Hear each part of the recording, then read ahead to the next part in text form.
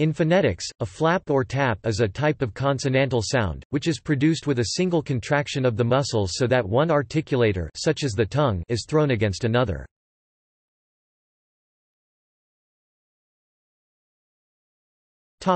Contrast with stops and trills. The main difference between a flap and a stop is that in a flap there is no buildup of air pressure behind the place of articulation and consequently no release burst. Otherwise a flap is similar to a brief stop. Flaps also contrast with trills, where the airstream causes the articulator to vibrate. Trills may be realized as a single contact, like a flap, but are variable, whereas a flap is limited to a single contact. When a trill is brief and made with a single contact, it is sometimes erroneously described as an allophonic flap, but a true flap is an active articulation whereas a trill is a passive articulation. That is, for a tap or flap the tongue makes an active gesture to contact the target place of articulation, whereas with a trill the contact is due to the vibration caused by the airstream rather than any active movement.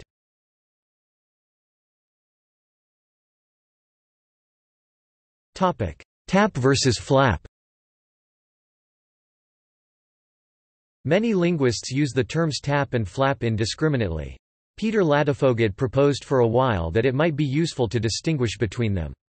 However, his usage was inconsistent and contradicted itself even between different editions of the same text. One proposed version of the distinction was that a tap strikes its point of contact directly, as a very brief stop, but a flap strikes the point of contact tangentially. Flaps are most typically made by retracting the tongue tip behind the alveolar ridge and moving it forward so that it strikes the ridge in passing. Later, however, he used the term flap in all cases. Subsequent work on the labiodental flap has clarified the issue. Flaps involve retraction of the active articulator, and a forward striking movement. For linguists who make the distinction, the alveolar tap is transcribed as a fish hook R, and the flap can be transcribed as a small capital D, which is not recognized by the IPA. In IPA terms, the Retroflex flap symbol captures the initial retraction and subsequent forward movement of the tongue tip involved. Otherwise, alveolars are typically called taps, and other articulations are called flaps. No language has been confirmed to contrast a tap and a flap at the same place of articulation. However, such a distinction has been claimed for Norwegian, in which the alveolar apical tap and the post-alveolar, retroflex apical flap have the same place of articulation for some speakers.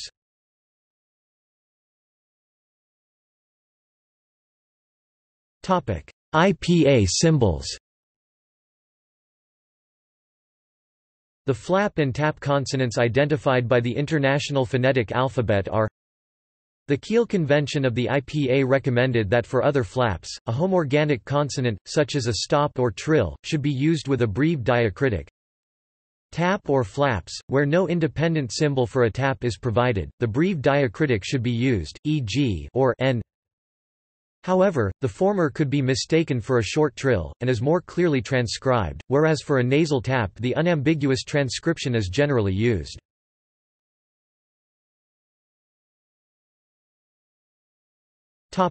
Types of flaps. Most of the alternative transcriptions in parentheses imply a tap rather than flap articulation, so for example the flap and the tapped stop b are arguably distinct, as are flapped and tapped.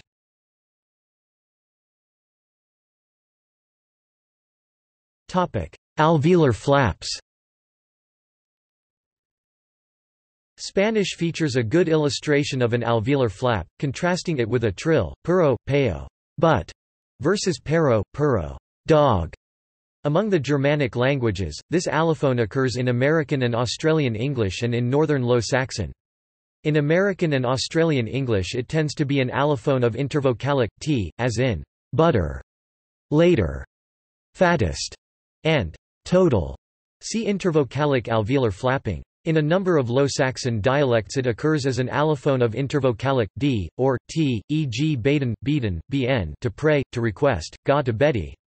Gaatoub, to be, go to bed, water, vader, v, water, vader, fodder, fa, father. In some dialects this has resulted in reanalysis and a shift to r, thus baron, brn, to bear, to beer, warer, vr, var, far. Occurrence varies. In some Low Saxon dialects it affects both t and d, while in others it affects only d.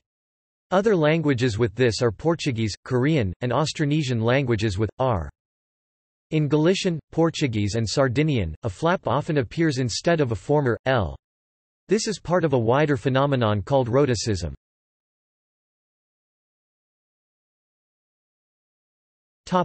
Retroflex flaps. Most Indic and Dravidian languages have retroflex flaps. In Hindi there are three, a simple retroflex flap as in b, big, a murmured retroflex flap as in ko I, leper, and a retroflex nasal flap in the Hindicized pronunciation of Sanskrit mi, ruby. Some of these may be allophonic. A retroflex flap is also common in Norwegian dialects and some Swedish dialects.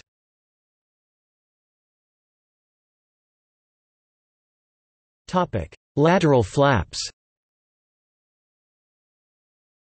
Many of the languages of Africa, Asia, and the Pacific that don't distinguish r from l may have a lateral flap. However, it is also possible that many of these languages do not have a lateral central contrast at all, so that even a consistently neutral articulation may be perceived as sometimes lateral, or l, sometimes central. This has been suggested to be the case for Japanese. For example, the Iwadya language of Australia has both alveolar and retroflex lateral flaps. These contrast with lateral approximants at the same positions, as well as a retroflex tap, alveolar tap, and retroflex approximant. However, the flapped, or tapped, laterals in Iwadya are distinct from lateral flaps as represented by the corresponding IPA symbols, see below. These phones consist of a flap component followed by a lateral component, whereas in Iwadya the opposite is the case. For this reason, current IPA transcriptions of these sounds by linguists working on the language consist of an alveolar lateral followed by a superscript alveolar tap and a retroflex lateral followed by a superscript retroflex tap.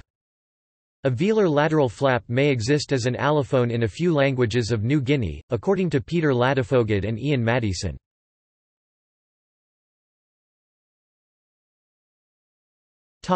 Non-coronal flaps.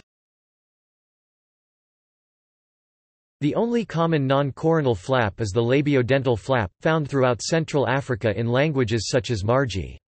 In 2005, the IPA adopted a right hook V for this sound, supported by some fonts. Previously, it had been transcribed with the use of the breve diacritic, V, or other ad hoc symbols.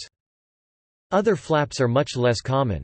They include an epiglottal flap, a bilabial flap in Banda, which may be an allophone of the labiodental flap, and a velar lateral flap as an allophone in Kanite and Melpa. These are often transcribed with the breve diacritic, as W. Note here that, like a velar trill, a central velar flap or tap is not possible because the tongue and soft palate cannot move together easily enough to produce a sound. If other flaps are found, the breve diacritic could be used to represent them, but would more properly be combined with the symbol for the corresponding voiced stop.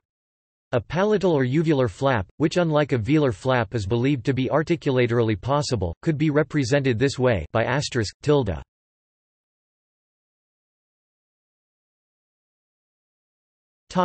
Nasal flaps. Nasal consonants include flaps, although these are rarely phonemic.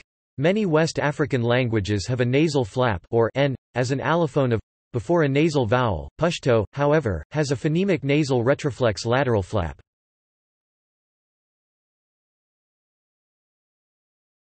Tapped fricatives. Voiced and voiceless tapped alveolar fricatives have been reported from a few languages.